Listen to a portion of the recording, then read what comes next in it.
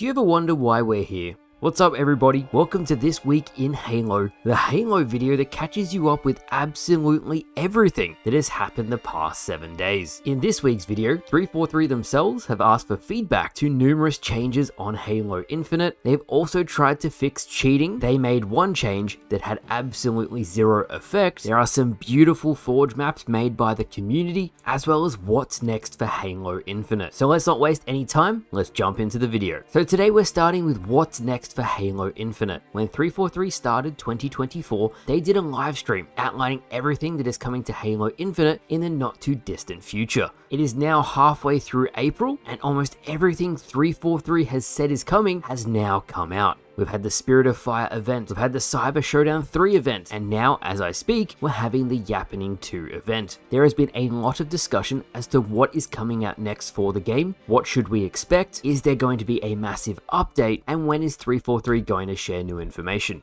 As for when, we have no idea, but I wouldn't assume it's going to be too long. We don't know what's going to happen after the Yappening 2 ends in a couple weeks, which means you would assume there'll be a live stream in the next 2 weeks to outline what's happening next with the game. As for a major update coming to the game, we have the Match Composer, the massive UI update that is going to give you the power to control exactly what you play. It is so much better than the playlist list we have at the moment, and it very well may be the final huge update Halo Infinite ever gets. What I am very curious to see is one of two things. One, are we getting any new weapons or vehicles? And two, is 343 going to listen to our feedback on the monetization side of the game? In terms of maps, we've got a lot of community made content this year already, but Bathrobe Spartan on Twitter said yesterday he thinks there may be 2 more developer made maps on the way. One is called Beltway, which from the leaks people said is a remake of Elongation, and one developer made BTB map. People were speculating the map is called Rock Ridge. It showed the map is 99% complete, and that was over a year ago. You guys also brought this up, and I didn't even know this was happening, but 343 is introducing a system so vaulted items from past events you can't get anymore are going to be earnable again. If someone wants to clarify in the comments, are you going to have to pay for this, or can you just unlock them by playing? We also have the Alien and Flood Forge palettes, which will also be coming in the future. So I would expect within the month, 343 is going to outline what is next with Halo Infinite. Now 343 and specifically Unishek has asked for feedback on the latest update on Halo Infinite. What he asked is, what do you guys think of the sandbox changes we've made? What do you think of the Stalker Rifle? What do you think of the Gravity Hammer? Image on screen here, so here is my quick feedback for 343. The Commando update is really good. It's a much more viable weapon, and it's so great to see the Commando is usable again. The Plasma Pistol is not usable. Not only is the overcharge shot really bad, but the single fire rapid fire shot is now weaker, which means the weapon is unusable on the whole. The remaining 4 weapons, which are the Gravity Hammer, the Stalker Rifle, and both variants of the Bandit, are still all very viable. The Gravity Hammer is very strong. The Stalker Rifle can still fire 6 shots before it overheats, which means you can quickly kill 2 people with the weapon. All the Bandit saw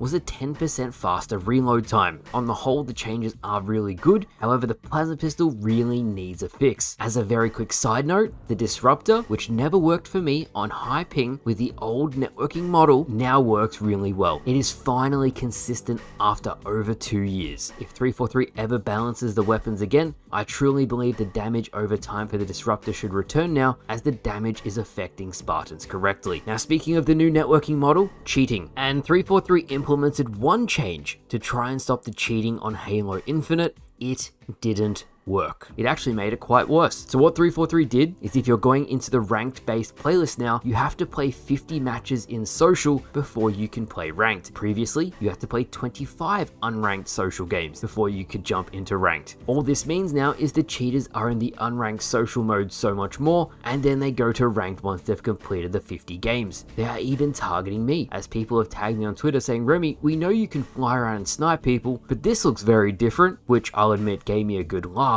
But the cheaters are still running rampant on the game, and I hope 343 fixes it. On a more positive note, the forges on Halo Infinite are absolutely amazing, and Chainfall by Mags and Ethan Hibbs feels like it's straight out of Doom. I love the teleporters, I love the aesthetic, it looks like it's straight out of hell. The sandbox on the map is done by I Crush All. It seems like every single week I show another map off by the community, and it's amazing. It really is. It makes me happy that even if 343 don't don't put out content for this game, you know the community is going to do it. If you want to play Chainfall on Halo Infinite, the link to the map on Halo Waypoint will be in the description below. And that's it, everybody. That is this week in Halo. From cheaters flying around across the map to 343 asking for feedback to a beautiful new Forge map by the community. I would not be surprised in the not too distant future if we find out from 343 what the future of this game is, but it's safe to say Halo Infinite at this point is nearing the end of its life cycle. We may even get a teaser for what comes next in June. So thank you all for watching. I hope you all enjoyed, and I'll see you guys